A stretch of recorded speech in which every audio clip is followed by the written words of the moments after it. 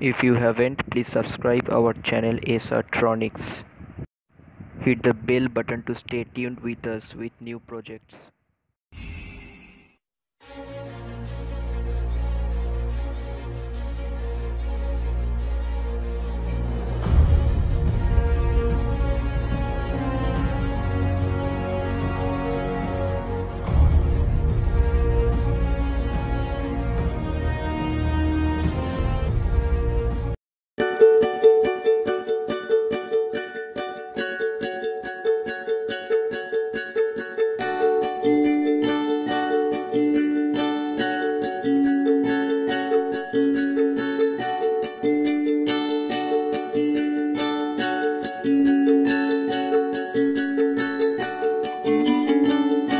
Components required are a Arduino Uno board, a motor controller L293D, third is MPU 6050 accelerometer, fourth is 2 DC motors, and fifth is jumper wires.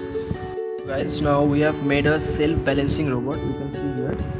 And first of all, please watch our previous videos of that voice control robot and that object avoiding, because the circuit that followed here is same as the previous circuits, only we are using an accelerometer in place of this distance avoiding sensor, as the videos which I have said earlier. Okay, the thing is, we have to connect this accelerometer with the Arduino board.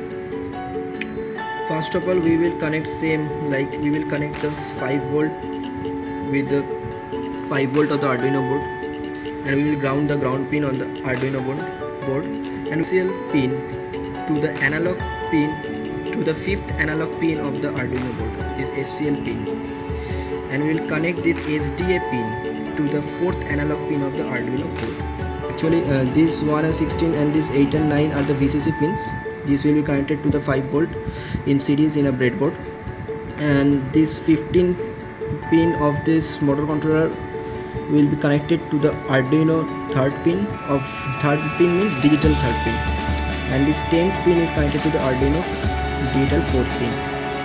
Same as here, the 7th pin of this motor controller will be connected to the 8th pin of the Arduino in the 8th digital pin, and the 7th pin of the motor controller will be connected to the 7th pin of the Arduino board in the digital 7th pin.